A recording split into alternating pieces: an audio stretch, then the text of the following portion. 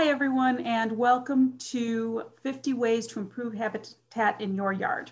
My name is Sam Adams Lanham. I am the Community Engagement Librarian at the Barrington Area Library, and that means that I work on creating programs for the benefit of and in collaboration with our local nonprofits.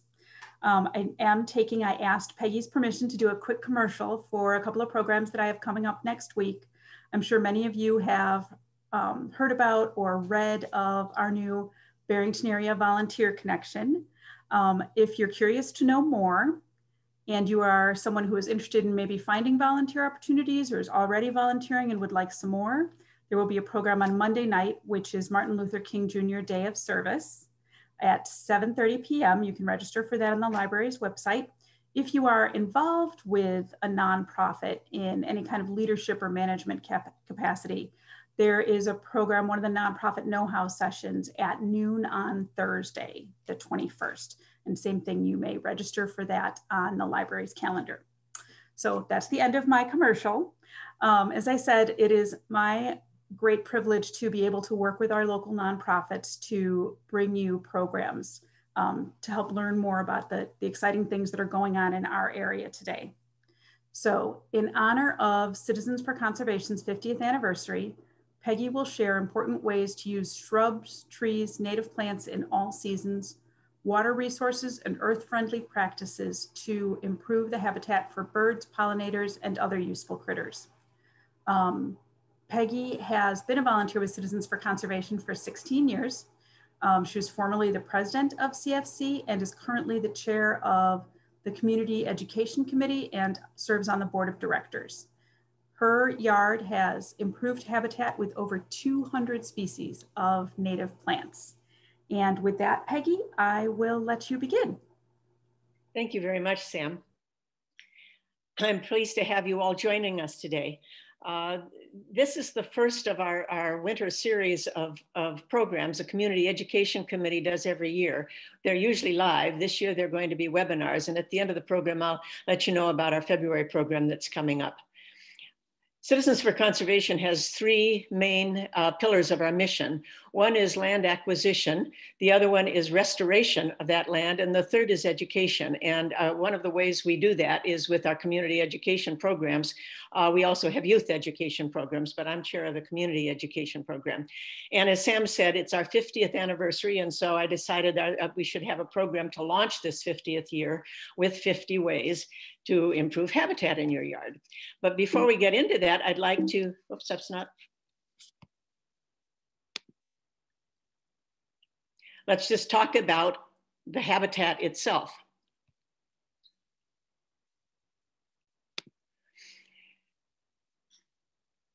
This is a quote from Doug Tallamy that is really driving a lot of what we're doing these days. In the past, we've asked one thing of our gardens, to be pretty, and now they have to support life, sequester carbon, support pollinators, and manage water. And why has that changed? Why that? The fact is that 90%, approximately 90% of the habitat in the country has disappeared. It's been turned into farmland. People have cut down things like milkweed because they thought it was a weed instead of a plant that supports the wildlife. So we must create diversity in our own yards. There are 90% of insects depend on only one species of plants. And birds depend on insects. And so if those plants aren't there, the insects aren't there, the birds aren't there, and the birds and the other pollinators that need them for support. So we know we need to have, I've got to be doing this right now. Oops, this is what I just said. So we're about creating that habitat. And I know some of you already are doing that, have been doing it for a long time. But I hope you'll pick up on a couple more possible tips this morning. The categories that I'm going to use are native trees, shrubs, something about I call front yard landscaping, all, you know, these different categories. I'm going to talk fast because this is a lot of territory to cover. So, and as Sam said, we're recording, and the recordings will be available on both the library platform and the Citizens for Conservation website after a little while, not immediately today, so that you don't have to be writing down everything I say, but this is what we'll be working on. Darn it, I have to keep doing this.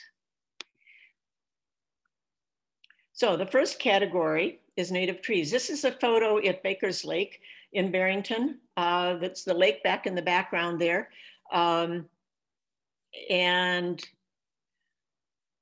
this is what some of the Village of Barrington owns this property, but Citizens for Conservation has restored it. And this is what, it's just spectacular if you get a chance to go for a walk in May, where the ground is just covered with wildflowers. And that is what some of it looked like to start with.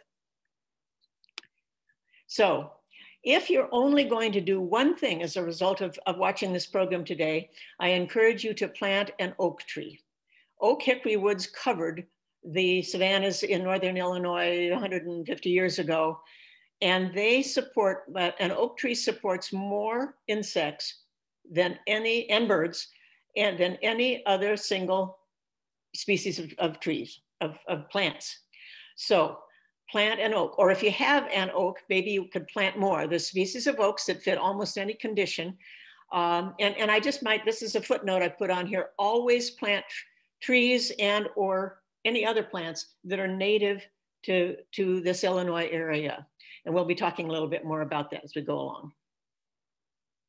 Here are some oaks. I don't have exhaustive examples of each of these, but I wanted to put a couple of examples of each of the categories. And if you are looking for more detail about each of these things I'm talking about, the Citizens for Conservation website has a, under, right on the main page, you can see native plant database, and that tells you how tall they get, what kind of conditions they want. I've got a little bit of that information on here.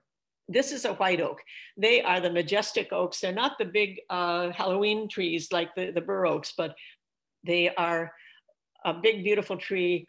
And you can see here a little bit of the what the leaf looks like. That's usually the easiest way to tell the difference in the oaks is by looking at the leaves. Another wonderful oak is the red oak. And that it says it gets as big. Typically, they are not quite as large. They need much more sun. The white oaks, they sun too, but I have a grove of white oaks in my yard that are remnants. I mean, they were here before, 100 years before the houses were built. And they aren't big and spread like the one I showed you. They're tall and skinny because they grew up together, but it's from lack, a little less sun. They weren't planted that way. That's just the way that, you know, the acorns germinated. Another wonderful tree to plant is a shagbark hickory. Look at the shagginess of this bark. They again, it says full sun, mine are, you know, shading each other because there's so many of them. But one of the benefits of the shagbark is that things live under the shags. It is the host tree for the morning cloak butterfly, for example, the black butterfly. And it hosts a number of other things. In the winter, a lot of the critters that we like to see in the summer have to have places to shelter over the winter, and the shagbark is one of the ways that do that. Here are a number of other really good native trees that help with the habitat as well. One of these, I don't have photos of them all. I didn't have time and room to put them all out here, but the tulip tree is the host for the eastern swallowtail butterfly. So again, there's each of these, some of them host lots of different bugs, birds and butterflies, but some of them are very specific to one. The redbud on here, I wish I should have had to put a photo up because it's a gorgeous tree. If you don't have a redbud, that's another one to put in. Any of these would work. The redbud doesn't get quite as big as the rest of them, but it gets its beautiful sort of rosy colored flowers early in the spring. And the value of that is that early spring, there's the birds coming back, the butterfly, the other pollinators need pollen early, and there's not a lot of things blooming yet, and the redbud is one of the earliest to bloom. So lots of good suggestions for trees. Here's what not to plant or cut down if you have them. This is a picture of a Norway maple, and they are pretty when they're in color like this.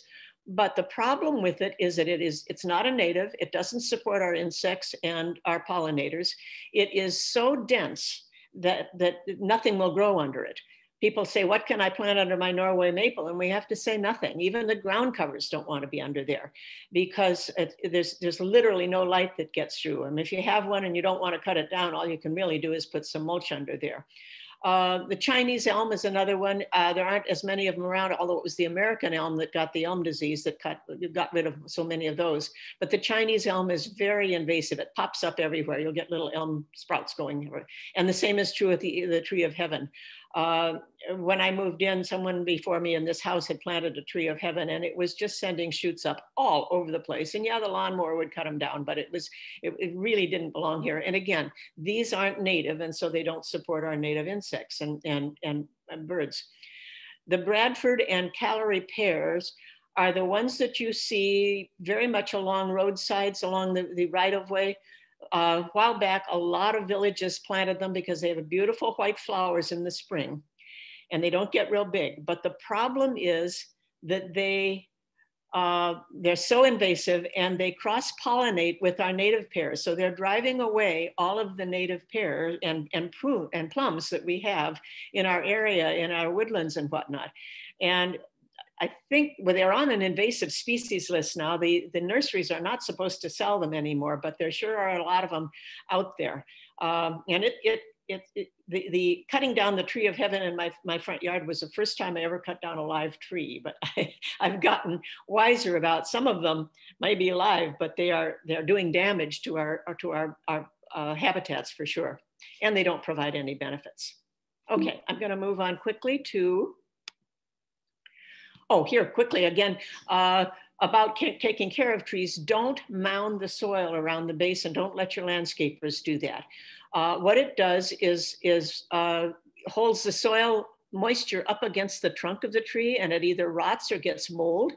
And the roots will tend to grow up into the mulch rather than down into the ground, and ultimately will kill the tree. So don't do that. If you need to just have mulch around it, we're going to be talking about other mulches in a little bit, but just use ground up leaves. That serves the purpose better, and it doesn't need to be mounded. And of course, do not use pesticides. If you kill bad bugs, you also kill good bugs. The pesticides are indiscriminate that way. So we'll be talking more about that too. Now we'll get into the native shrubs. This beginning slide is a high bush cranberry. It's not a cranberry, but it's a viburnum, but it's called a cranberry. Lovely, lovely berries in the fall, and the birds love them. So I'm going to start this section on what not to have. Most of the time, if you have any kind of shrubs that have just grown up in your yard and you haven't planted them, they're either buckthorn or honeysuckle or both. They are both very, very invasive, difficult to get rid of, and really, really damaging to the environment. A number of years ago, Lake County did a survey of the kind of trees in all of Lake County.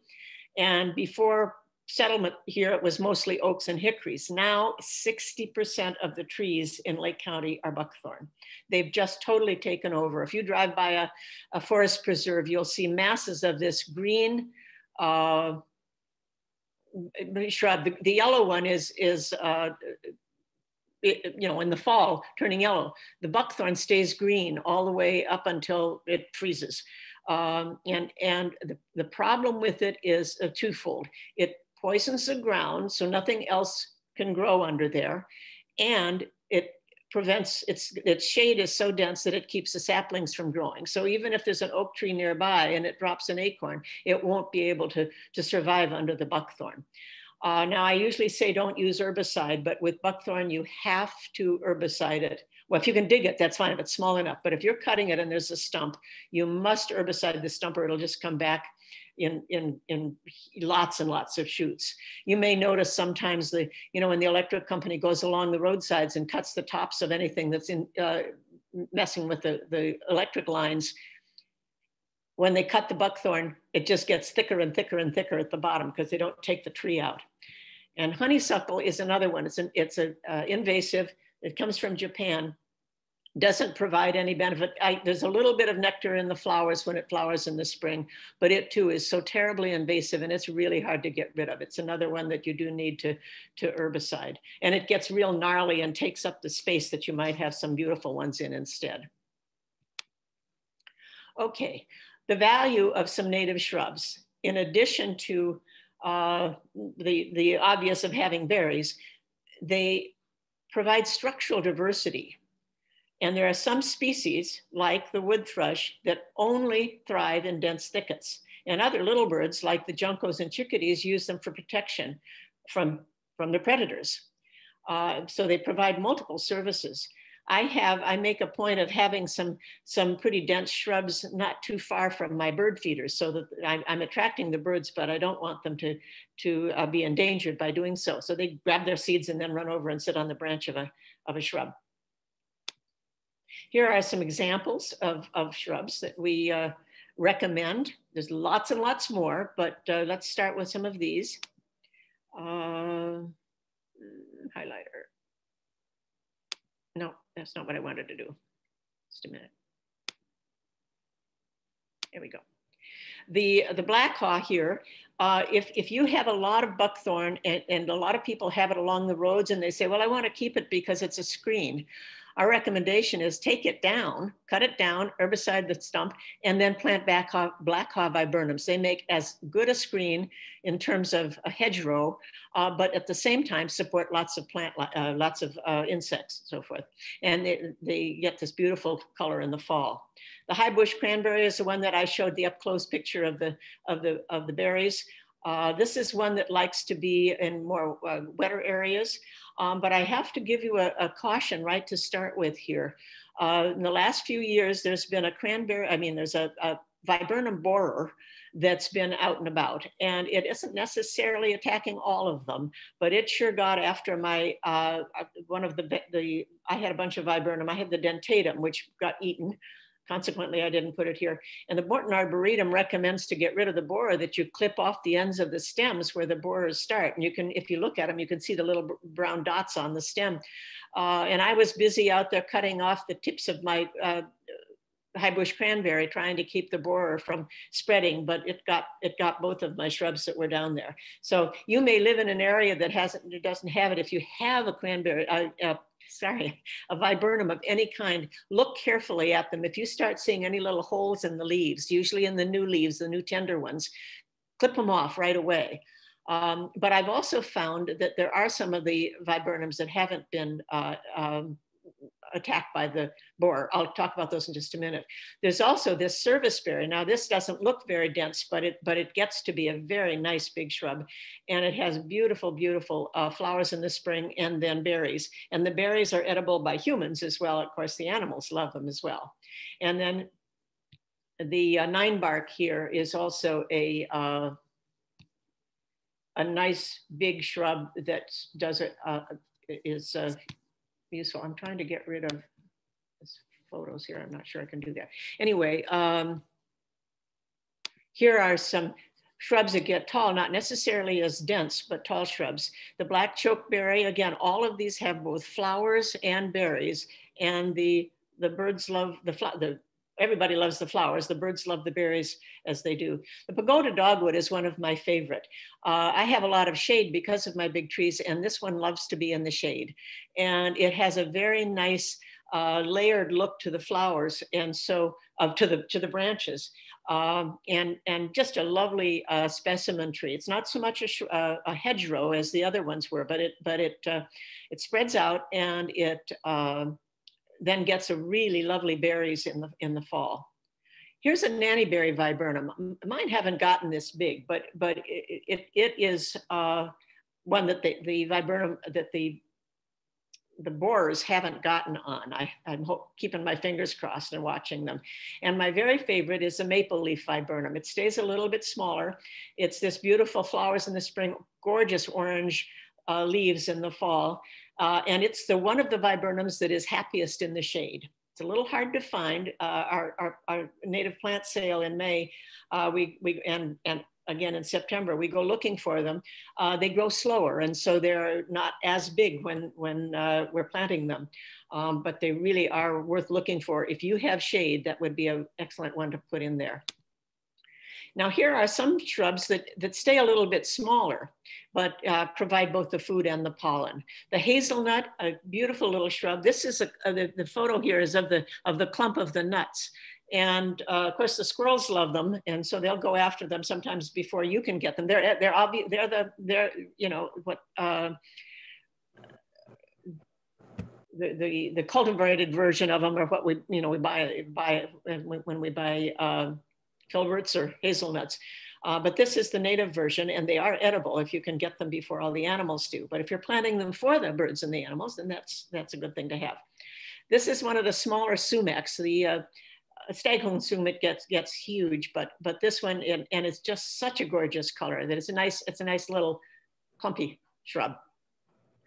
The shrubby St. John's wort, there's a smaller one as well, but it wants full sun, grows not too huge, maybe 3 feet or so, but the bees love the St. John's wort. You'll just have it covered with bees. And the gray dogwood is another one that is a rather prolific native, but it's not invasive. It just comes up in the woods. It's definitely an understory one, and it has the lovely berries in the fall and a nice color. So it's got a little bit flower. The flowers aren't real showy, but they are useful for the pollinators. And then we get the berries for the fall as well. I am trying to figure out how to get rid of the photos on top of my screen here so I can see what's left here. Okay.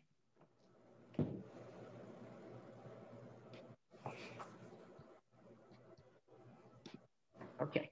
The New Jersey tea is a tiny little, well, it's not tiny, but I mean, compared to some of the rest of the shrubs, it only gets to be about 2 feet tall, maybe 3, but wants to be in the full sun. And it's gorgeous flowers that,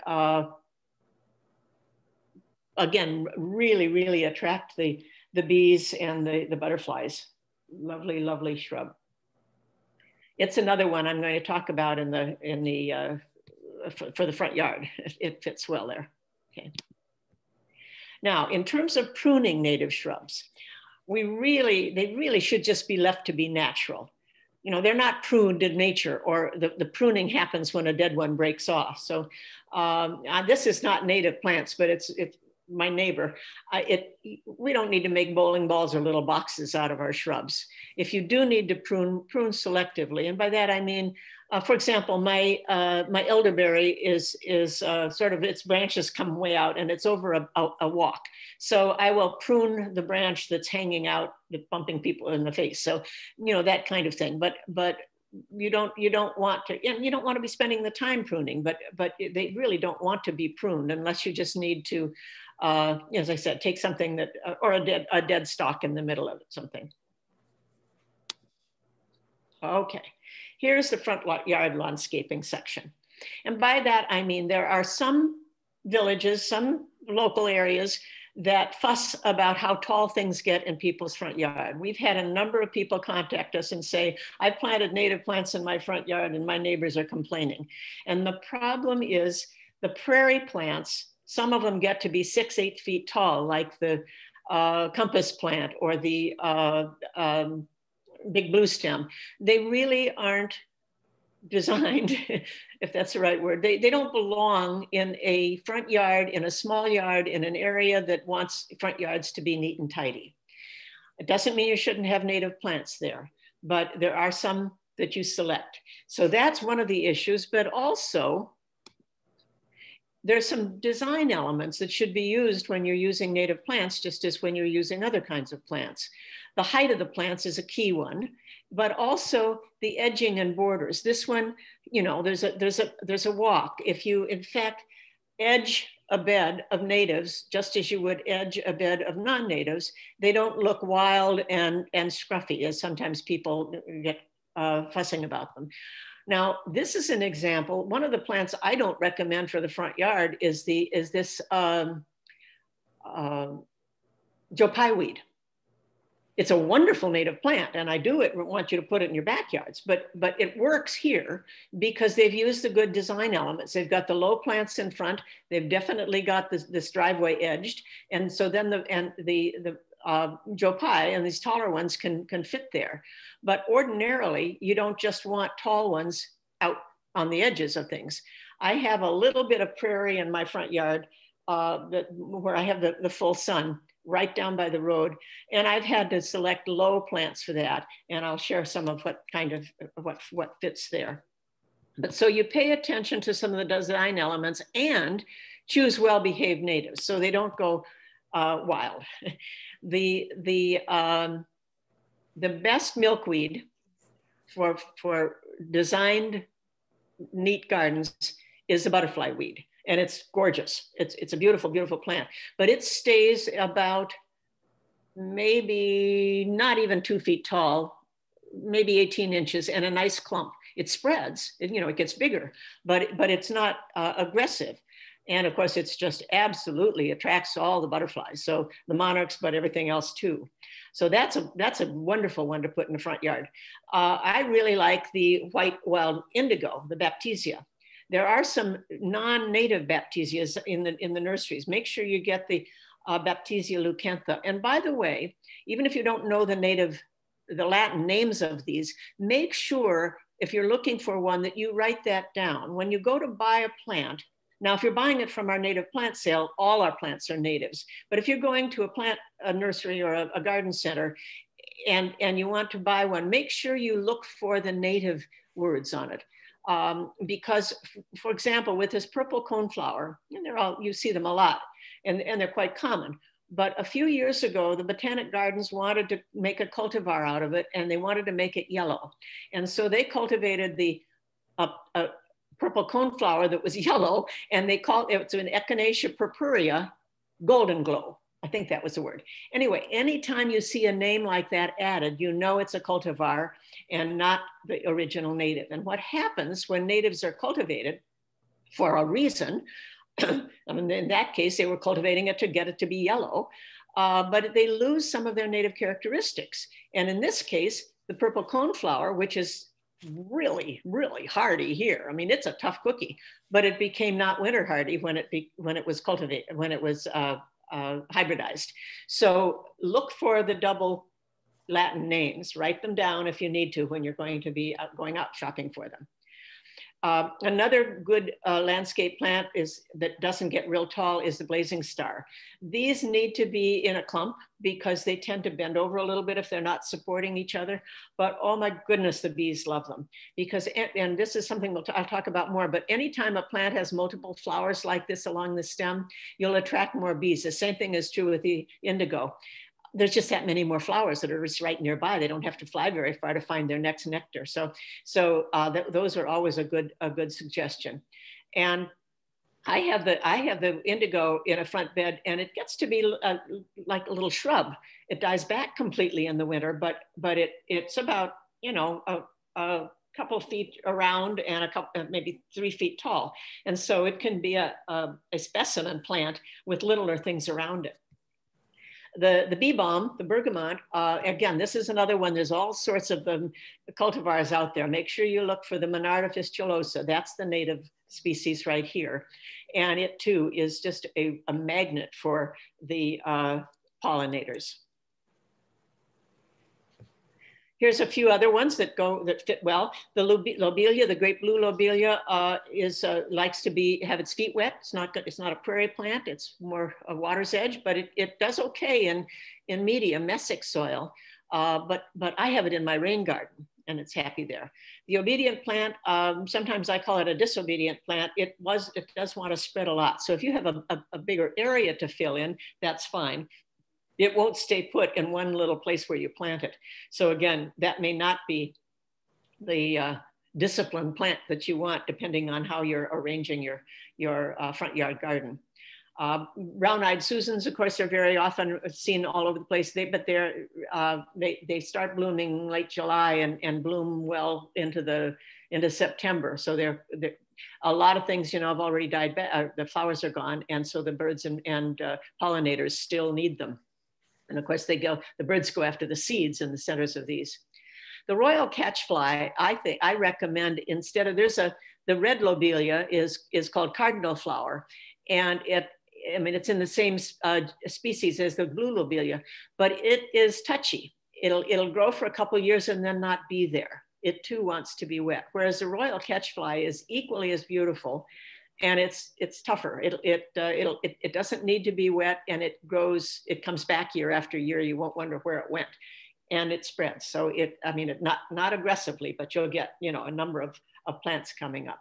So if you want a red, white, and blue, you've got the blue lobelia, the catchfly, and the Culver's root, which is a tall, spiky flower. They make a nice combination. Again, when you're talking, looking at the landscape design elements, the shapes, the colors, the sizes, how big they get, all of those elements can be paid attention to.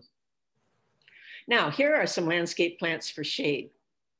I love the red baneberry. Its flowers are little white clumps, aren't particularly showy, but boy, the green and the berries are, and they get berries along about July, which is a little earlier than some of the other things do. The columbine is another one to be careful when you're buying it, to make sure that you get the Aquilegia canadensis, because there's lots of other columbines out there. This one, the hummingbirds and the cone-shaped flowers like this are the ones that really attract the birds and the pollinators that like to get down inside the plant. There is a very nice blue columbine that is native to Colorado. It's the Colorado state flower, but that's not our native one. Here is the Virginia bluebells. This is just what one of the little heads of flowers look like. These are a wonderful plant to plant under a tree, for example, spread the whole area. They make a nice mat. They're very aggressive in their area. They transplant well if one gets not where you want it to be, but they die back completely. I mean, after they're done blooming, the leaves are there for another couple of weeks, and then they're completely gone. So if you plant a bunch of them, you want to plant and intersperse them with ferns or ginger or some other plants, ground cover type plants that will stay all summer, so that you don't have a bare space after these have died back. But boy, they're showy, and they're early. So again, all the pollinators love them. The woodland phlox is one of my favorite because it's very showy. Some of the early spring woodland plants are they're right down on the ground. They're very little, and you have to look. They're lovely, like the little anemones, but you have to be up close to see them. This one, I have my house is on a hill, and I have about half an acre between the yard and my house, and then another half acre in the backyard. And these can be blooming up around all over the front yard, and they're visible from the street. And the flowers last a long time. Some of the early ones are pretty ephemeral, but they do spread. I mean, they'll sprinkle themselves here and there and wherever they want to be, but they're transplantable. So if one comes up where you don't want it, you just move it to where you do want it. And it's just, if you don't have those, I highly recommend you get some of these, even if you already have good habitat. This is a shade plant. It can take some sun because it comes out in the spring before the trees have leafed out. So it's getting sun then. It wouldn't do well in hot sun in the summer, but the leaves stay all winter. I mean, not all winter, all summer. They don't die back when the flowers die back as the bluebells do. So you have a nice landscape clump there even when the flowers are gone. And here's the native geranium. And again, there's tons of geranium out there. This one, the geranium maculatum, is the native. And again, it supports all our native insects. And it too will, it's like this phlox, it sprinkles itself around. It can do sun or shade. If you have an area that doesn't have much planted in it, put some of these in, and they don't get big mats. They just sprinkle themselves, so you have. I'm sorry. Okay. Okay, there it is. You're right. Now, there are some well-behaved grasses. There are some prairie grasses I mentioned earlier, like the big blue stem and maybe Indian grass, that really aren't meant for front yards, for nice native, neat little plants. planted areas, but here are some that are. My very favorite is a prairie drop seed. It stays in this little clump, maybe 2 feet tall at the most, spreads wide because it's called drop seed because the seed heads just come over, bend over. You can kind of see a little one coming down here and drop their seeds out on the sides. It's very conservative though. We have them in the prairie, but we also grow them at CFC in our native plant nursery because the seeds don't compete real well with other aggressive plants. So we make sure that we have enough seed to plant. Yours in your yard will stay put. It'll spread. It'll get bigger, but not aggressively. And just as a nice counterpoint to some of the plants, you might put it, for example, with that butterfly weed, the orange milkweed. They are compatible in terms of size and shape. The little blue stem is a good landscape plant. It gets to be maybe 3 feet tall. It's not short, but it doesn't get 6 or 8 feet tall. And this is in the fall when all these little white fluffy things are the seeds. And it stays in a clump. I saw a company, a business headquarters had its front area landscaped with native plants, and they had a lovely patch of the little blue stem and this Cytotes gramma. This is in the prairie, so there's a lot of it here, but it gets its seeds hanging off on the side of the stems. I don't know, it's really tiny on here to see. Lovely little plant, doesn't get real tall and stays in clumps. So those would be 3 I would recommend if you want grasses amongst your planting in the front yard. Okay. Now, here are some other natives that are wonderful for habitat, but are a bit too aggressive and or too tall for a tidy little spot. This purple hyssop gets to be, maybe 6 feet tall, a pretty big thing. But it is just a magnet for insects, for bees particularly. Let me find what I have. And the milkweeds, all of the best milkweed, as I said, for the front yard for a tidy area is the butterfly weed. But this one is a common milkweed, Asclepias incarnata, is the one that was growing a lot along the farm fields that people thought were weeds, or the farmers thought were weeds, so they cut them down. And so we lost all of that habitat for the migrating monarchs. They have to have a place to stop on their migration. And it's the flowers are beautiful, as you see here, but it's pretty aggressive. It'll pop up here and there and wherever. And if you have a spot where that's okay, that's wonderful. Or if you're planting it and you want it to stay, look more intentional, plant a bunch of them. Don't let one be there. And then it looks like it's a weed that came in. In fact, that's the case with a lot of these plants. Don't plant one. It's easier for the pollinators to find them if in fact you have a clump of them rather than just one of these and one of that, okay? We recommend that to people that are shopping at our native plant sale. Oh, I'd like a bunch of different things. Well, buy at least 3 of each of them so that they can be in a nice little clump both for the visual of it, but also for the pollinators. This prairie coreopsis is another one that it spreads well. So if you want it to spread, that's a great one to have. The rattlesnake master is definitely a prairie plant and it wants to be full sun, but it's a little bit too tall usually for a tidy little garden, although you might try it. It doesn't get massively tall. The seed heads though, they're a tough little ball, almost like a medieval mace, with a ball with the spikes on it. We collect the seeds, on our prairie so we can spread them other places, and you have to pick them with gloves on. But anyway, the birds love it. The chickadees, the goldfinches, we have to get them before the birds do. Although if you're planting them for habitat, you just love having them there for the birds to get, and they last. The birds will still be getting them in the fall. And here's the purple Joe Pye. There's two versions of two species of Joe Pye. One is better. The purple Joe Pye is the sun or shade, and the spotted Joe Pye is a full sun. But they do get to be 6 or 7 feet tall, and especially in the sun. They're wonderful for the pollinators, but again, they're not. You wouldn't want it probably right by your front door unless you have something tall around it, I guess. Don't mean to be negative about these, but they're, the right places for things to be planted. Okay, I've been talking about the pollinators, so let's look at them. You see the bees on here, they're just everywhere on this showy goldenrod. Goldenrods, by the way, get a bad rap because they bloom at the same time as ragweed, and ragweed is the one that causes the hay fever, and the goldenrod does not. And yet people say, oh, I don't want goldenrod because I have hay fever. Well, I am a hay fever sufferer, and I have lots of goldenrod in my yard, and it doesn't bother me. I just make sure I dig out any ragweed that's around.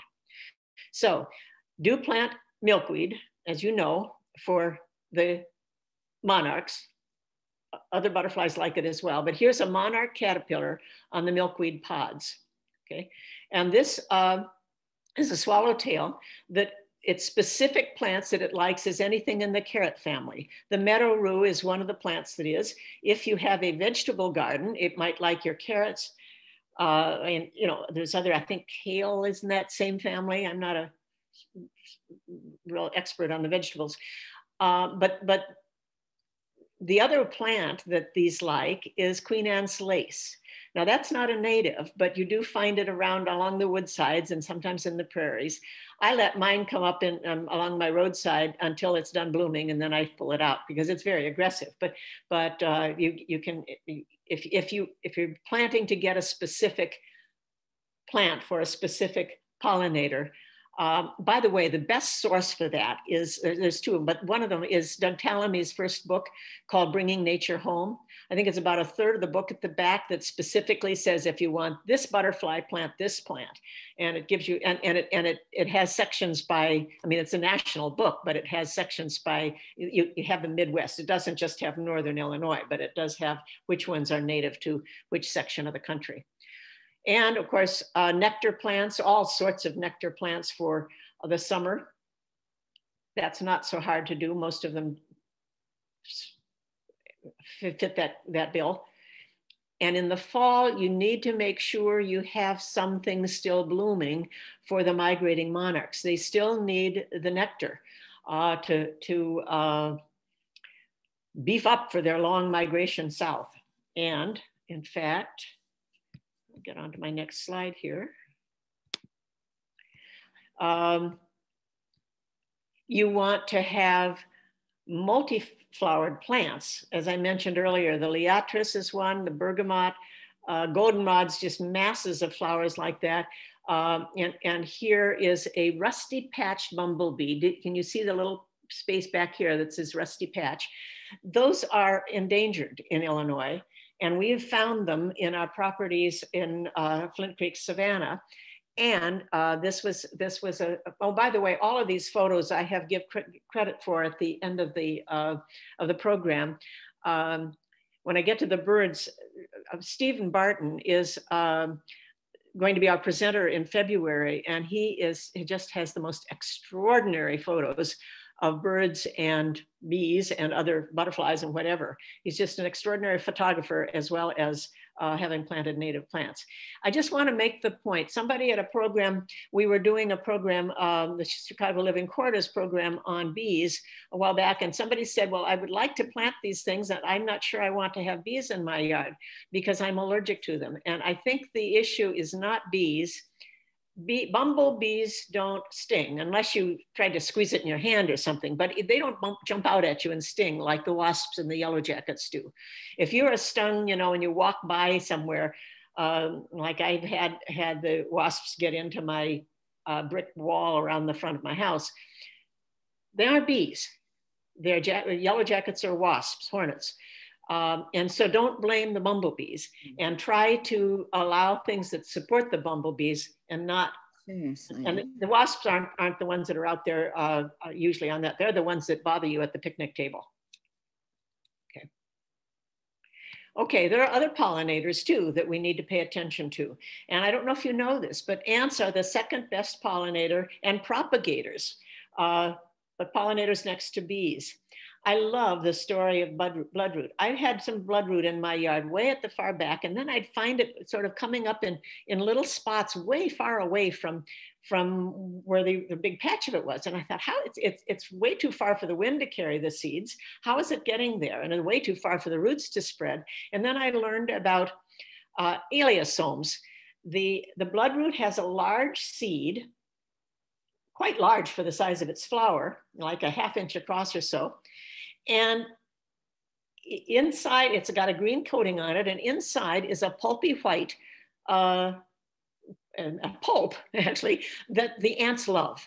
So the ants go to the seed, eat that pulp, and then drop the seed wherever which is left inside. They don't eat the seed, they eat the pulp. And so they're carrying those seeds all over, and they germinate, and we have, bloodroot propagated here and there. It's another one that transplants well, by the way. So if your ants put it somewhere you don't want it, you can dig it up and move it. But also, the bad ants, the carpenter ants, pileated woodpeckers eat them. So if you have those outside, I know you don't want them in your kitchen, but if you have them outside, maybe the woodpeckers will come. We are, by the way, getting more pileated woodpeckers around here. They were gone for a long time. So don't go putting pesticides on your anthills in your yard. They're good. Do what you want in your kitchen, but not trying to stop them from being outside. Then there's a story about dragonflies and damselflies. They need to hatch, the nymphs have to hatch in water. So not bird baths, but in if you have a stream or a pond. But they also have to have plants along the edge because the nymphs can't fly. So to get out of the water, they have to climb up on a plant. And so if you have any water's edge, we'll talk a little bit more into the water category, but if you have rocks along there instead of plants, the nymphs won't be able to get out and they'll die, and you won't have dragonflies in your yard. They also need clean water. They will not do with pollinated. So I said, don't use pesticides. Pesticides kill every kind of a bug, caterpillars that the baby birds need. But now here's an example. These are milkweed beetles. They are native. They don't do any good, but they also don't kill the plant because they have evolved together. And if they killed the plant, they wouldn't be alive either. So if you don't like them on there, take a bucket of soapy water and with a glove on, just scrape them off and into the water. And you don't have to have them there. There's so many of us that still are squeamish about bugs. But don't use pesticide because then you'll kill all the ones that that you want, the good bugs. Okay. All right, quickly now, hurry up. Got to get to the birds. This is one of Steve Barton's wonderful photos. The bobolink on the milkweed. And the fact is that different bird species need different habitats. So the more species you're trying to attract, the more kinds of habitats you need. I don't have bluebirds, for example, because they really prefer open prairie. But some of you who have bigger open spaces in your yard, if it's not just turf grass, and you can put some plants in there, like the little blue stem I was showing you, the bluebirds are more likely to have the bluebirds come. This is a Steve Barton photo. Isn't that wonderful with them sitting there? Woodpeckers prefer snags or brush piles. So I have lots of woodpeckers in my yard. I do have some snags, but they also just like to be on my oaks and hickories. They go pecking for bugs in there, and they make nests in there. And not all wrens, but the sage wren prefers sedges. So the sedge wren prefers sedges. That's a mouthful. So if that's a specific, I haven't put a lot of time in on the sedges, but that is one of the benefits of having them. And of course, the sedges go to seed too, so the birds get the seeds. I don't have photos of them, but the thrushes and catbirds prefer thickets. So have an area, as we were talking about earlier, about the black claw viburnum or the service berries that get dense and they can nest in there. Now, there are very different kinds of seasonal needs as well.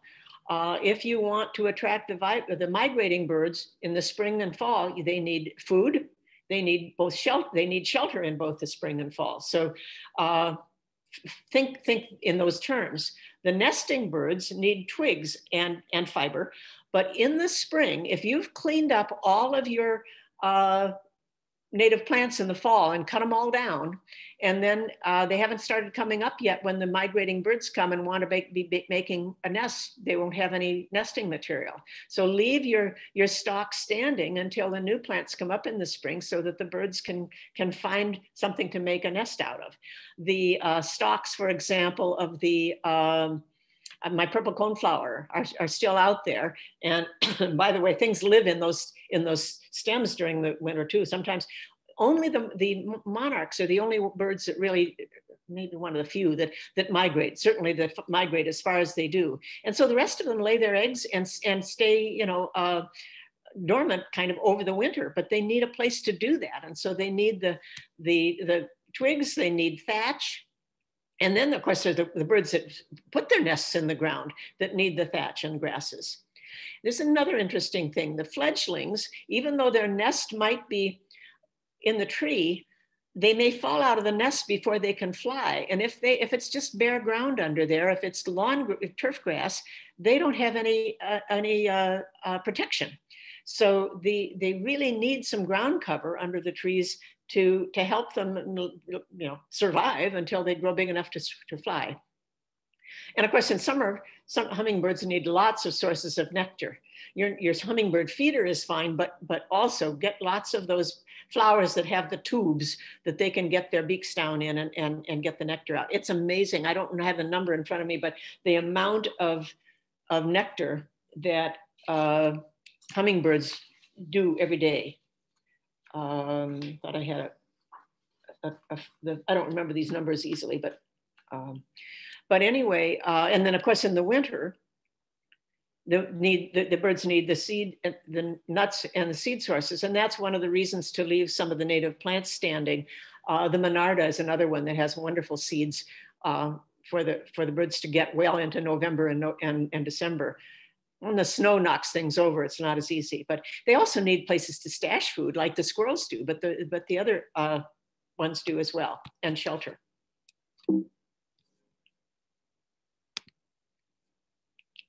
Now, there's different sources of food. I've been talking about the bushes that have berries. These are a repeat of some of the ones I talked about before. This is a Steve Barton photo of the cedar waxwing with the berry in its mouth. Isn't that a wonderful photo? Get it? I think that's on a black chokeberry bush. And I have a picture of the winterberry. Oh no, I don't. I have the snow. The winterberry has the red bushes, red berries on it. And I do have a photo of that coming up. You also, of course, need nectar plants. And here's a hummingbird on the silene, the royal catchfly that I showed you the picture of before. So it's happy there. I haven't mentioned these, but the virgin spower is the only native clematis. It's a climbing vine, and it does grow in some shade and sun. A wonderful source of nectar.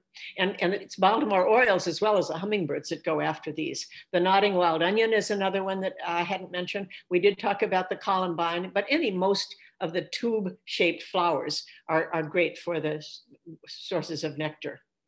And then, of course, seed. Now, the black oil sunflower seeds and millet, which come in most of the mixes the seeds you buy, lots of birds like those. And some of these birds go, and like the woodpeckers will go there as well as on the suet and so forth.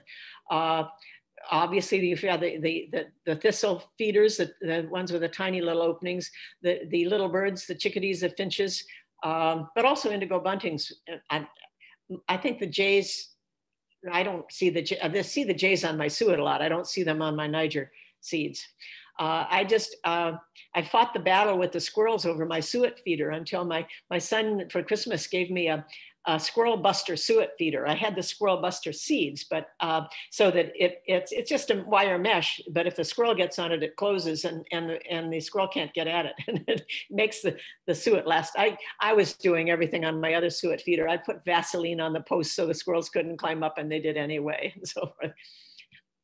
So I have every kind of woodpecker. I even saw a full red-headed woodpecker, which are very rare, but they've been, I live not very far from the Deer Grove East Forest Preserve that's been restored, and the woodpeckers they've seen the red-headed woodpeckers there. So they've come a little ways over into my yard as well. Of course, you need the fruit and the berries. You know that the Baltimore Orioles want their orange halves.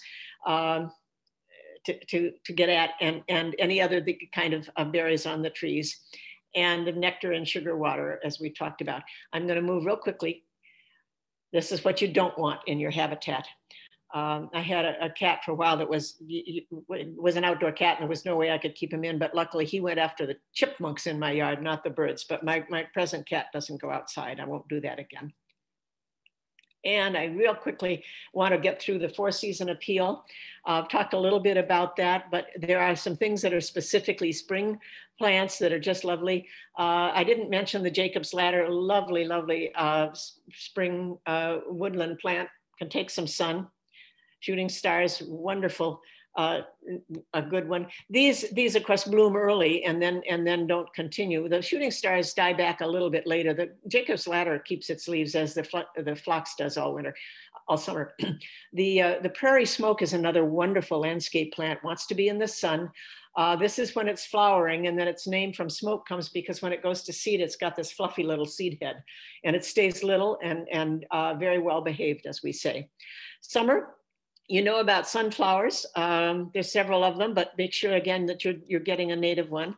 This is the Western sunflower. The liatris, this is, notice you can see the bee on here. We talked about the Eastern swallowtail on the meadow rue and on the red milkweed. Now, this is one that you may need to pay attention to. A lot of people don't, do all the summer plants, but the fringed gentian blooms in August, September. I don't know if you can see it, but there's a katydid sitting on here. He's green and he blends right in. Beautiful plant. They're a little bit hard to grow, a little bit fussy, but the bottle gentian is another gentian that is much easier. Here are the goldenrods again with the bumblebees on them. Lots of different goldenrods. I have the elm leaf goldenrod in the shade. Most of them want sun, but the elm leaf is just as beautiful and supports the bees. These are woodland sunflowers. Most of the sunflowers are full sun, but if you have a wooded area, these are lovely, and they're somewhat aggressive, but they sprinkle themselves around in the woods when nothing else is blooming there, and that really is a support for the pollinators that still need the pollen. And be sure you have some asters. And again, need to make sure that there's lots of native asters. They are just an attraction for the butterflies, and they bloom well right up until frost. So they may be the only thing blooming for the last of the monarchs that are ready to do their migration. In the winter, here's my pale purple coneflowers with the big seed heads on them. Oh shoot, sorry about that.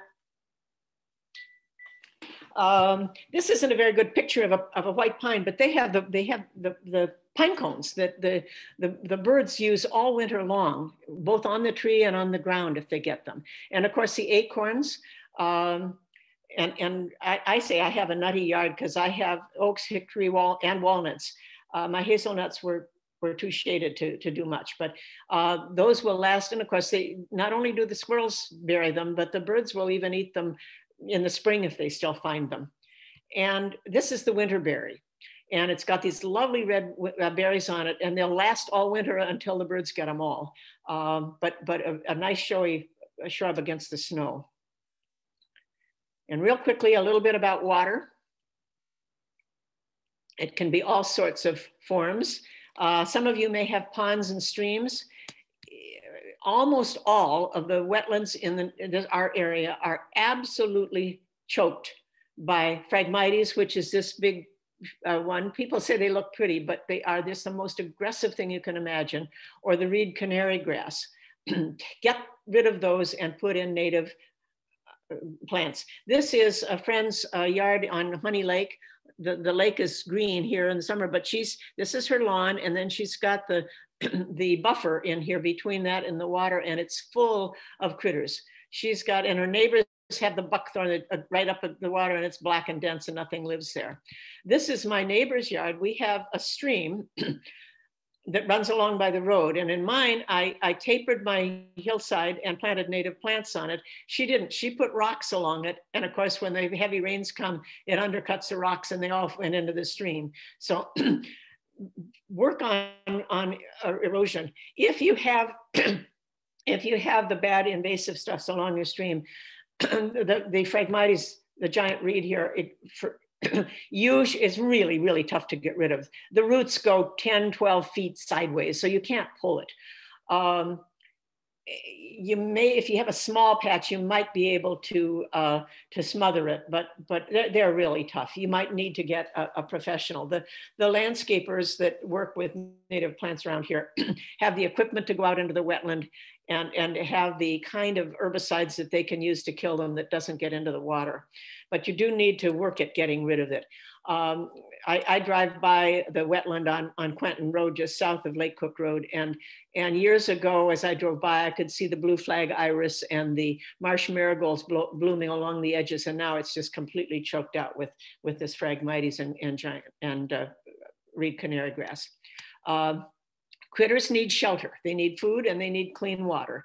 And if you have some, it's nice to attract the water birds if you have a big enough wetland. Although I've had ducks in the spring in my tiny little stream, so they go looking for water. And as I mentioned, dragonflies must have water for the nymphs to hatch, and they must have plants along. And by the way, they don't want a pond with a plastic bottom. They need to have mud. So put your pond in and put plants in it in the soil rather than a liner. I won't take a lot of time about rain gardens. We could do a whole hour on rain gardens, but they are another source of water.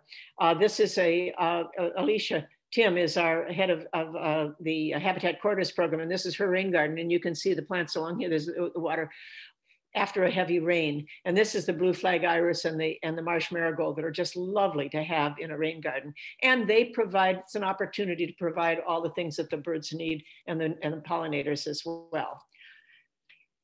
And if you don't have a pond, or even if you do, you should have some source of water. They need water. So here's a bird bath in the summer. And this is Meredith Tucker's heated bird bath. There's a little bit of an electric cord. It has to be able to plug in, but here it is sitting in the snow, but the water is not ice. I mean, it keeps it warm enough for the birds in the winter.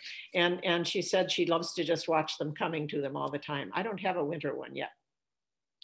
Real quickly, we've talked a little bit about ground covers. Here are some that you might want to pay attention to.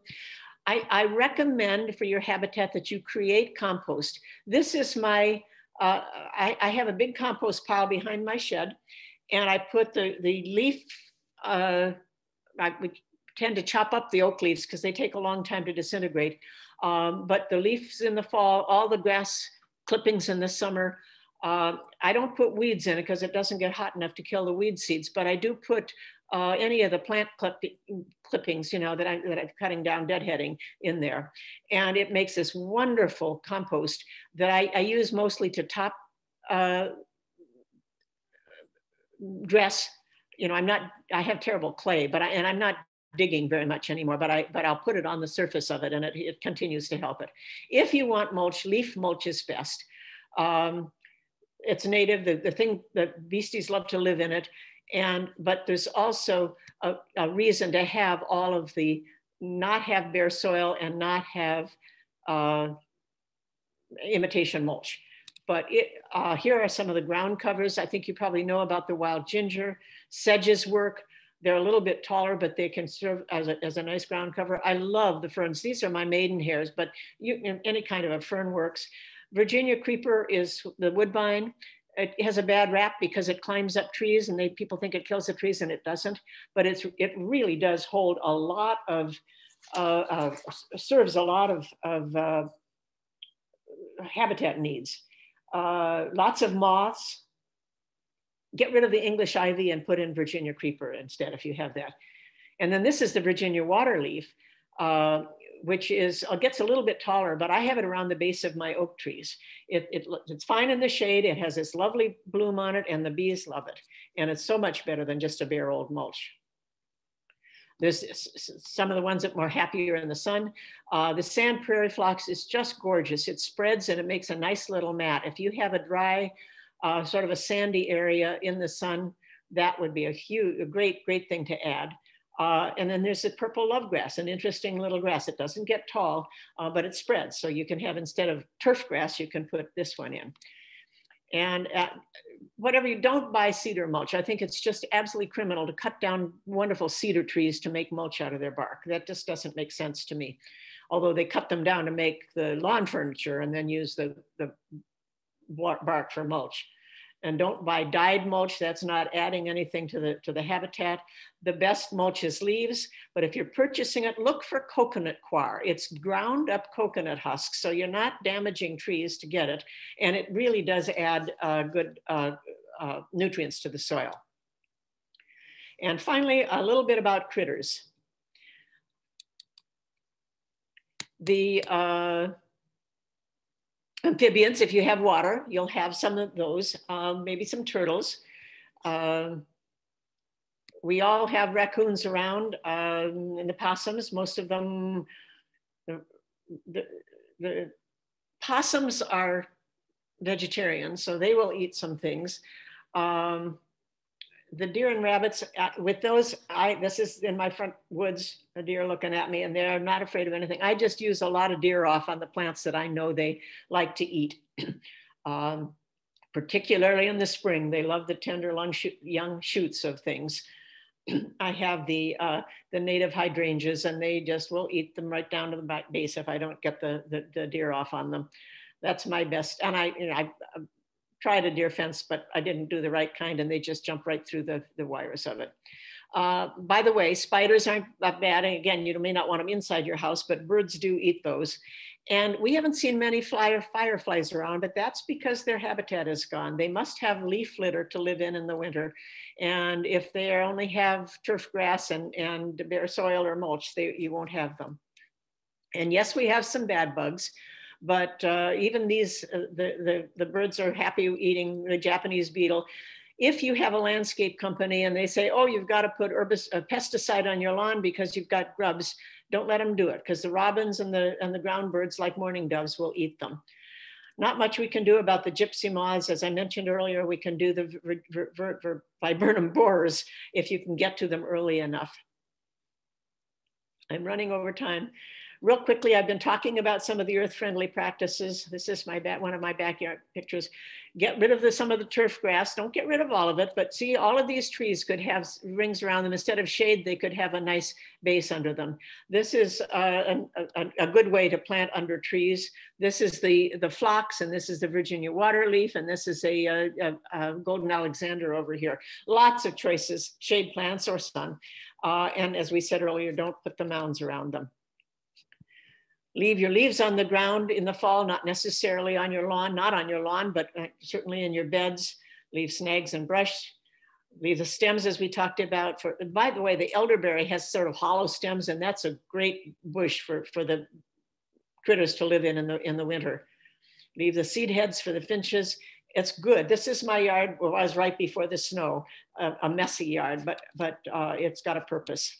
So don't use pesticides, use herbicide very sparingly. And by the way, native plants do not need or want fertilizer. Fertilizer just sometimes makes them get leggier or something. It's not really just save your money and don't do that. One last point about light pollution. It is the main cause for the loss of insect species, especially moths. It helps the predators get at them. It disorients birds. I don't know if you know about, there's conservation folks that go around the streets of Chicago early in the morning during migration seasons around the big buildings, because the birds bump into the buildings because of the light and then either die or in some cases land, and the conservation folks are trying to save them. Motion lights work if you want security, or use yellow LEDs. Apparently the yellow light doesn't cause the problems. This is what not to do.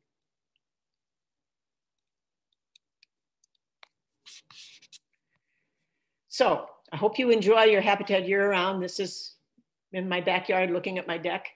You can make a difference. You can obviously add habitat. If you can't do it all at one time, make a point of adding some. Come to our spring sale in May. We have our pre-sales that starts in April or in March, I think the end of March. Look on the CFC website and you can find that. And by the way, here are the photographers that have contributed to the photos on my program. And my friend Wayne Schild, who is unfortunately in the hospital right now with COVID. But he, all October, November, he was the one that made these things move and created all the pretty backgrounds for my slides. So I really thank him. And here are some resources. We have the native plant database on our website, as I said, citizensforconservation.org. We have the native plant sale. It's always the first weekend in May. And our Habitat Corridors program that provides the site visits in the Barrington area. We don't go to the whole Chicago area, but there are other organizations that do. I referred to Doug Tallamy's book. I put MidwestGroundCovers.com on here because they grow the natural garden natives, which are local eco-type native plants.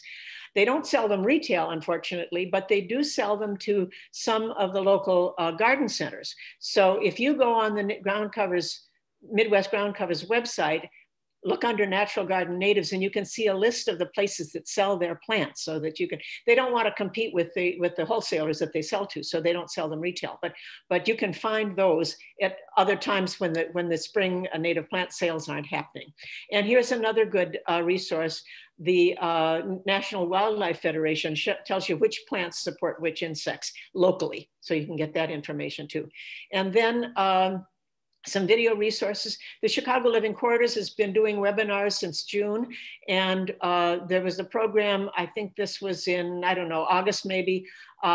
These programs, more specifics than I was able to give you about each of these in my overview. But they are on the ChicagoLivingQuarters.org. Look under resources and video, and each of their programs has been videoed and has been recorded and put under there. And they're all wonderful presenters with lots of details. And this is the program we're doing right now, which will also be recorded. It is being recorded and will be available. And I want to tell you about our February program.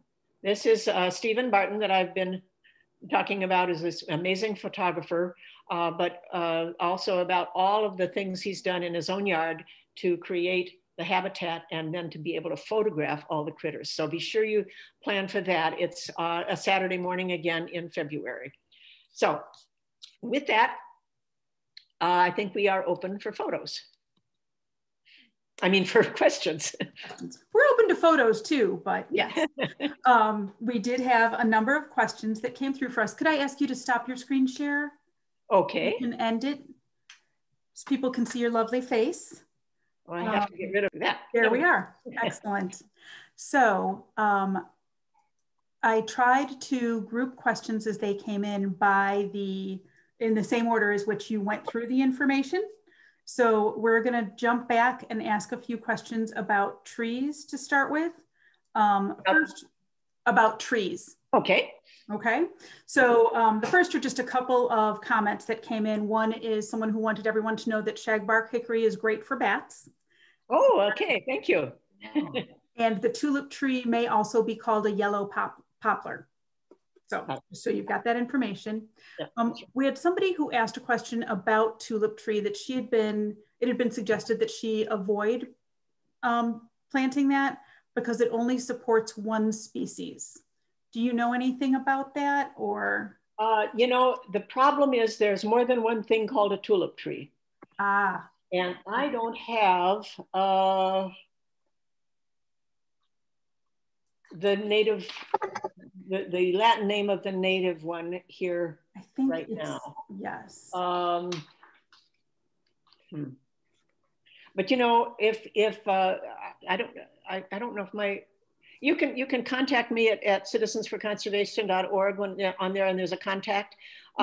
If you send me your name, I'll look that up for you and get the Latin name of the native tulip tree.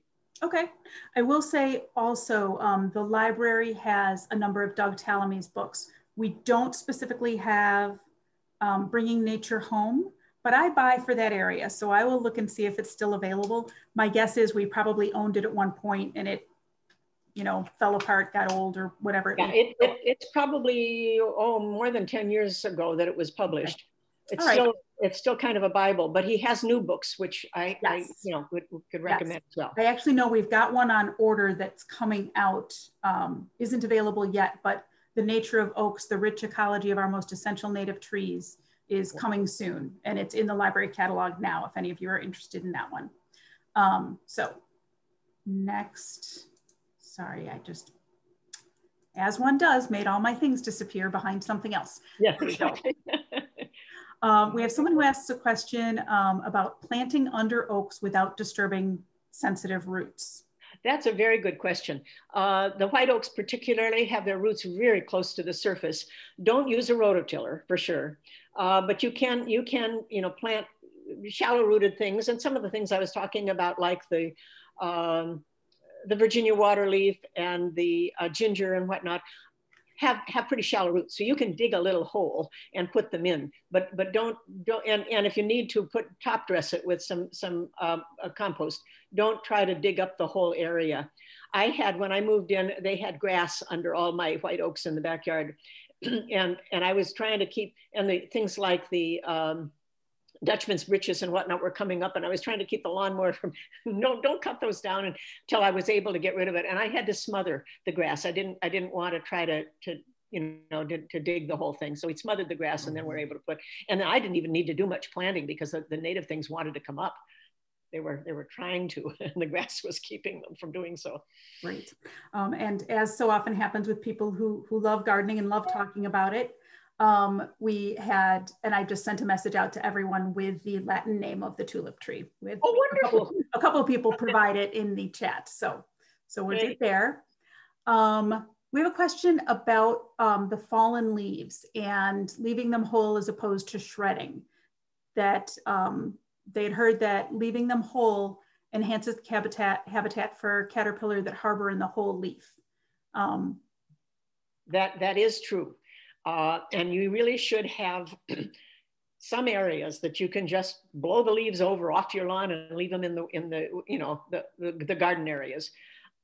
I do that, but I need to shred the ones to put in my compost because otherwise they don't disintegrate fast enough. So we do both. But I have a shredder, but I also, when we run the lawnmower runs over the lawn, it shreds the leaves as well as the lawn, and that all goes into the compost pile. But then I have a yard service, and I have them blow the leaves into the woods, or leave them. I have a wooded area that just the leaves are just naturally there. You do need to have some whole leaves for the caterpillars. You're right. Okay, great. Thank you very much. Thoughts on black walnuts? People think that they do have, there's an allelopathy, which is the black walnuts killing some things that are under them. And I tried for a while to get a white pine to grow. And I went to the nursery, this was years ago, and they kept saying, well, it doesn't have pine blight. We don't know what's wrong with it. And then I was taking courses in the horticulture program at Morton Arboretum and learned about allelopathy. And that is some things kill other things, and black walnuts kill white pine. So I couldn't have a white pine under it. But now I have elderberry under the black walnut, and it's fine. They love it. I have, earlier I showed you the red baneberry. I also have white baneberry under my walnuts, and that does fine. The ginger does fine. There's a lot of things that will be fine with it. I suppose there's more that aren't. I'm trying to think of what, other than the white pine, I don't know that I've tried to plant anything else under the walnuts. Okay, well, you kind of segued into a question that actually just came in that relates to that. Was someone asking for ground plants or ground cover that can survive under black walnuts. So of the things you mentioned, ginger is a ground cover. That's right. Right. The Virginia waterleaf works fine. I didn't say anything about violets, but they're a fine ground cover. They are a native. Yes, they get in your lawn, but that I like that. I don't need to have a pristine lawn, but they'll grow just about anywhere. Oh, the Joe Pye, the spotted Joe Pye is going fine under my black walnut. So that's not a ground cover, but I mean it's something that'll work. It wants to be there. Yeah. Can I chime in here? Karen Rosine. Oh, hi, Karen. Hi. I have read in several places that red bud, it does fine. You can plant red bud underneath the black walnut. Okay, I am gonna, if you could put your comments in chat and I'll read them out. It's just easier for recording. Thank you. And same person who asked about ground cover asked specifically about red bud. So thank you for anticipating that. And serviceberry. And then we have someone who said Morton Arboretum website has a long list of plants that will survive under black walnut. Wonderful. So, yeah. And they mention, someone else mentions ginger, ferns, Jacob's ladder, and wild violet that grows under the walnuts. So, okay. The other ones I have under a walnut that are the spring ephemerals, the uvularia, the bellwort, it's one of those bell-shaped flowers that the pollinators like, and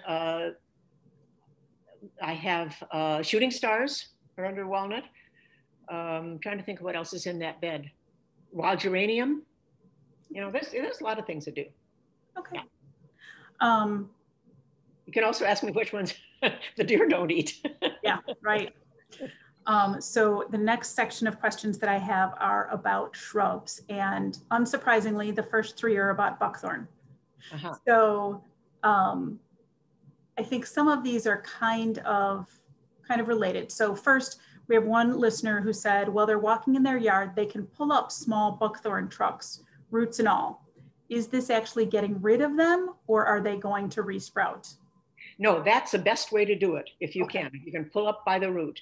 Yeah, you don't have to use an herbicide. You can, and in the spring, usually when the ground is soft, the same thing is true with garlic mustard. We didn't talk about that as an invasive, but pull it up by the roots. By the way, one of the programs on the Chicago Living Corridors website is I did a program on invasives, just on invasive plants and how to get rid of them. So that's recorded on the CLC website. Okay, great. Thank you very much. Also regarding buckthorn, what herbicides, are there specific herbicides that you recommend using on buckthorns? And I don't know if this is a related question or not, so I grouped them together.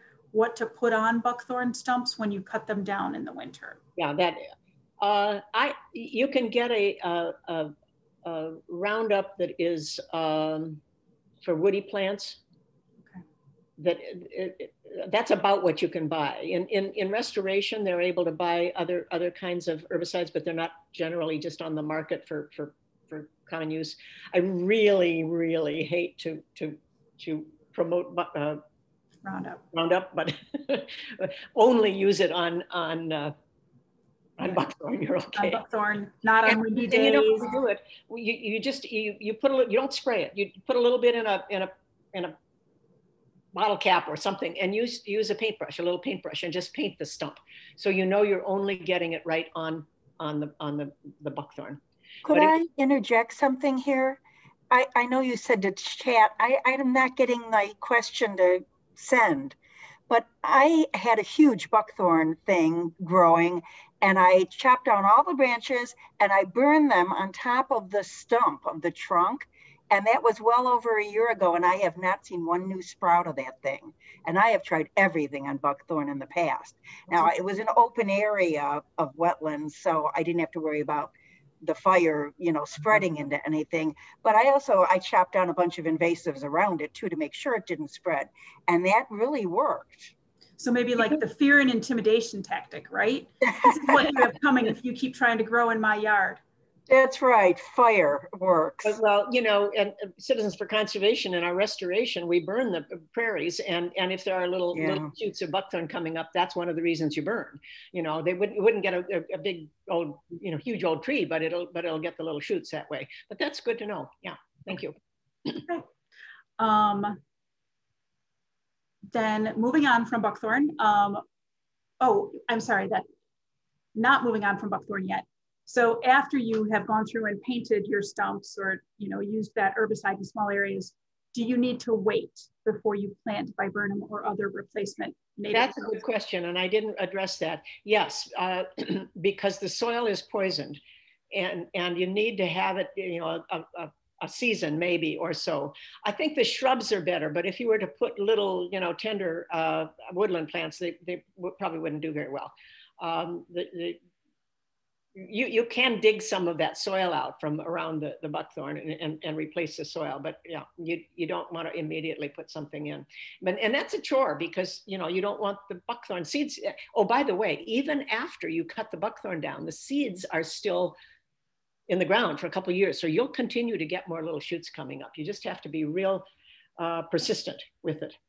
Okay, right. By the way, just a little anecdote about buckthorn that I didn't say.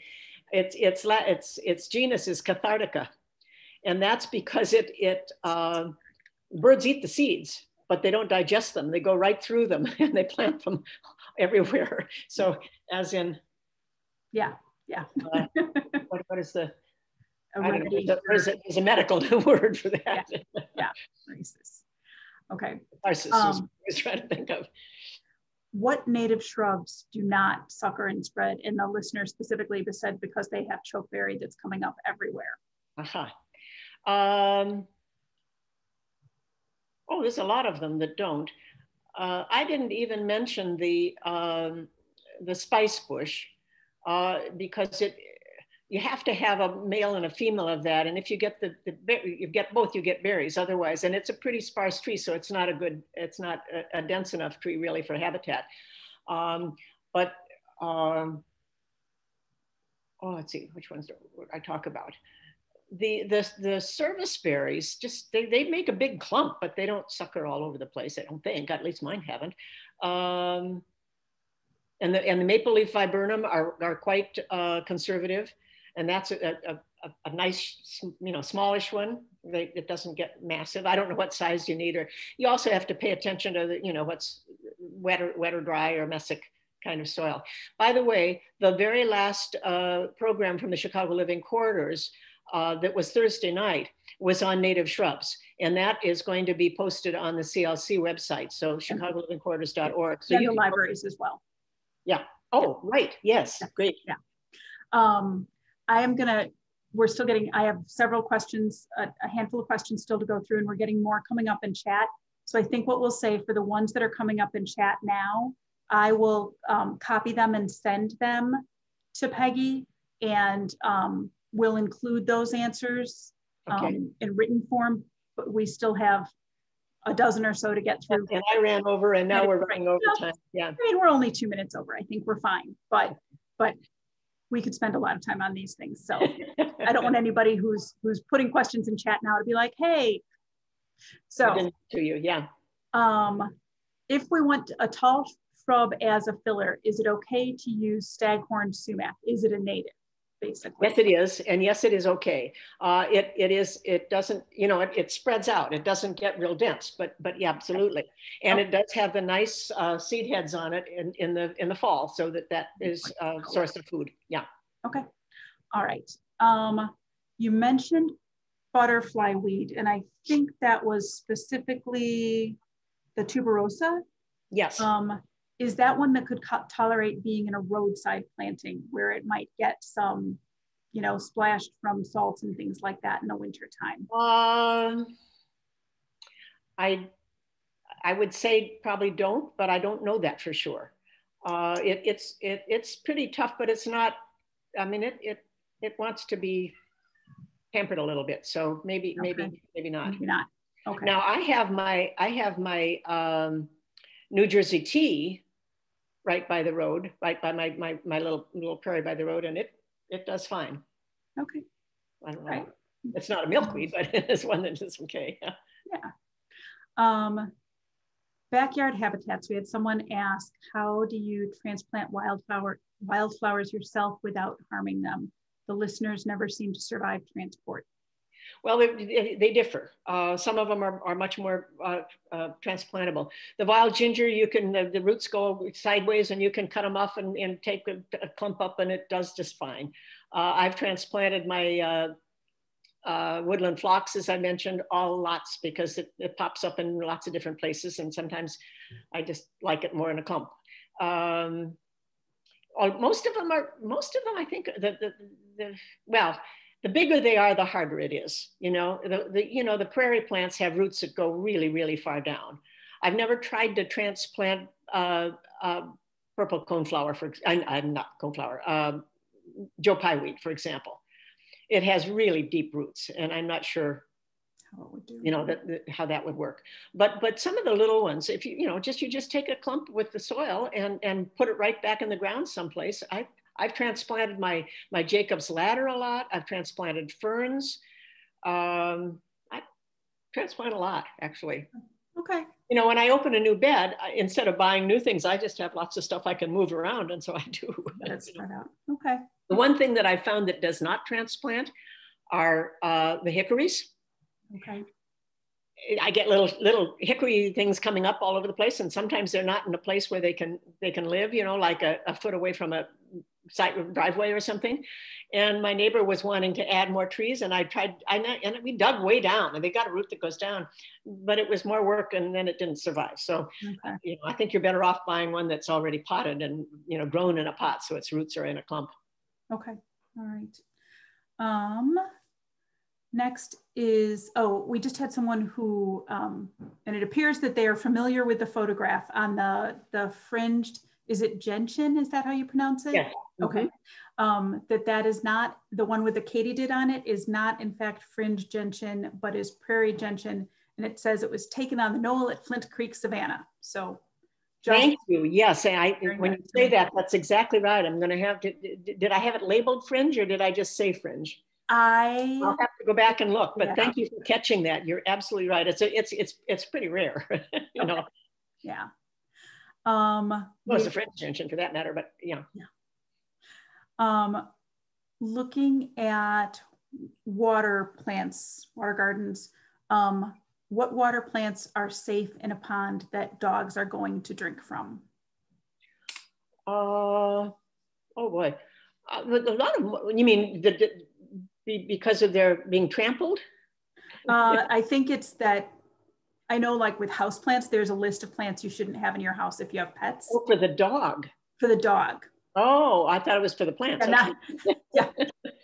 Oh boy. I frankly don't know. Okay. I would tend to think that things like the blue flag iris and the marsh marigolds, lots of the sedges, I don't know that any of them put any poison out, but I've not ever wanted to drink the water. So right. But they aren't not plants that you'd eat either. So who, I guess, if CFC didn't have that information on their site, would you go to an extension? Would you try the botanic gardens? Yeah, the botanic gardens has researchers, so they are more likely to have known, looking at something like that. That's an interesting question. I'll have to see if I can't find some information about that. But I don't have a dog, and so it's not something I personally paid attention to, and I've never heard anybody ask that before. But I would tend to think you'd have to be looking at which plants have, I don't know, juices, whatever it is, that would go into the water from the plant that would be dangerous for a dog. Yeah, I know, for example, the dog I had before the current dog, I had used a little bit of cocoa shell, not coconut, but the cocoa shell that smells like chocolate. And the dog before was an extraordinarily well-behaved dog. She would never have eaten it in a million years. Where this dog will try anything once, so I can't have cocoa shell mulch anymore. So things like that. And is that the same problem that you have with dogs eating chocolate? Yes, for the same reason, the theobromine, I think it's called. Actually, I'm so glad you said that. I know that there is a book that we have at the library that is specifically about landscaping when you have a dog.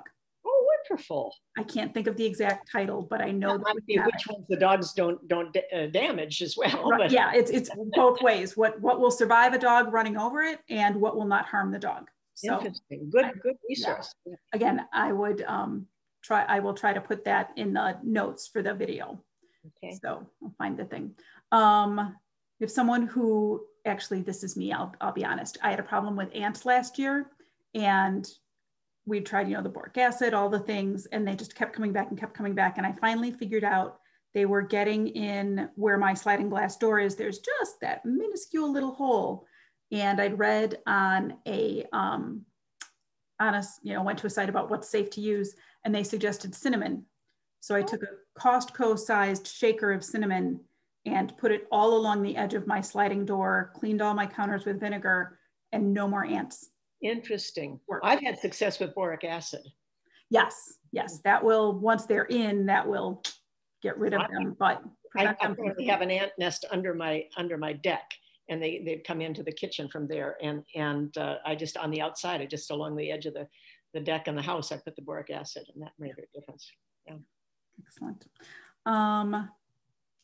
We have someone who asked if CFC offers tours of members' gardens. Is that a thing that you have done? We have.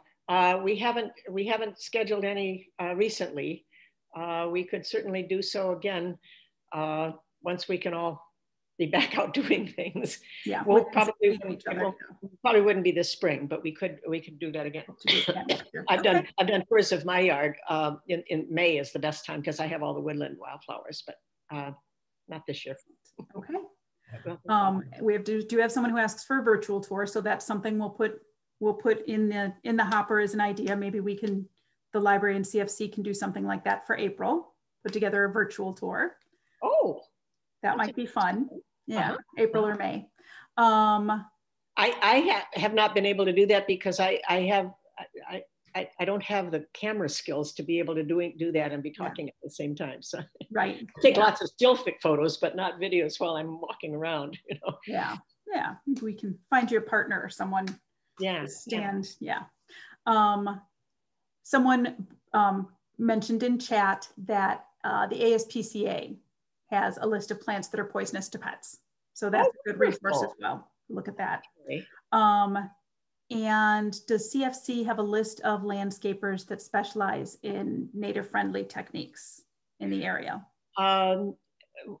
We actually, the best source for that is on the Chicago Living Corridors website. Okay.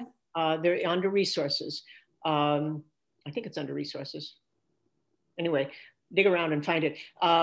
We will make recommendations based on the circumstances, but we don't just publish a list of them from CFC. Okay, but CLC, Chicago Living Corridors, would be a resource for that. Excellent. I think I know that there are other questions that came up in chat or just suggestions, recommendations. I don't know that we have time to get to everything that is in there. Yeah. But I will share these with you and we'll try to come up and answer them in another format. Okay. 2 or 3 other things to mention. As we said, it will not be instant. It will probably take a few days, but both Citizens for Conservation and the Barrington Area Library will post the reporting, so you can refer back to things. I know there are things that I missed because I was retyping questions that came up in the chat. So that'll be there as a resource for you. Towards the end of her talk, Peggy mentioned the landscape lights, that sort of thing, or front porch lights. I did a program with someone who works on the dark sky, I can't remember the full name of it. There is a dark sky organization, and this gentleman works at the Adler Planetarium. So I did a presentation in collaboration with Go Green Barrington, and that is available on the library's website. If you go to our homepage, scroll all the way to the bottom, there's a link to the YouTube, and then it's under Community Catalysts for Why a Dark Sky. And there's a lot of information there. It's much more pervasive of a problem than I would have expected. to the fact that our skies are never completely dark, that our world is never completely dark, affects cancer treatments. Oh, for I never ever would have made that association. It's bigger than I put on my slides. One of the things it does is affects migrations. Yeah, absolutely. Yeah, he's got a great graphic that shows kind of how that works. So, and then part of the reason that the library is working so hard to do these partnerships with local environmental groups is that we are very fortunate. Some of you probably know we started a seed library last year, shortly before everybody had to go home and stay there. But the library does have the Barrington Area Library has a seed library. I know many CFC members helped with collecting native seeds and donating them to us for repackaging this past year. So we'll hope to be offering that again within a few months. And also we are going to have a teaching garden in the coming months. They've dug out space in an area behind the library, and we're working with several local groups, including CFC and some others. I think the local Rotary is donating some benches, so it'll be a pleasant place to sit. So yeah, we're really excited about that group project. I might just add, sort of along that note, we are renovating the demo garden around the Citizens for Conservation headquarters on Highway 22. And we got some things in last summer, and we're put some more in, and people can just come over and walk around, and look at it. We do organized tours at Citizens for Conservation, particularly of Flint Creek Savanna, because that's a mature prairie and savanna. And it's not your backyard or your front yard garden, but if people are just interested in seeing these plants in their native habitat, you can ask for a tour and we'll do that. Excellent, great, thank you very much. All right, again, I have a bunch of people who are saying thank you, thank you, thank you in the chats. So I will pass those along. People really enjoyed this, learned a lot from it. And again, we will have the recording up if you register. Obviously, if you're here, you registered for the program. So I will send an email out to everyone who is registered with a link to it. And it will also be available for future reference through the library's YouTube channel or on CFC's website under their education tab. So, all right. Thank you very much. Hope we see you at our February program. Look for that. Excellent. Thank you so much. Bye-bye.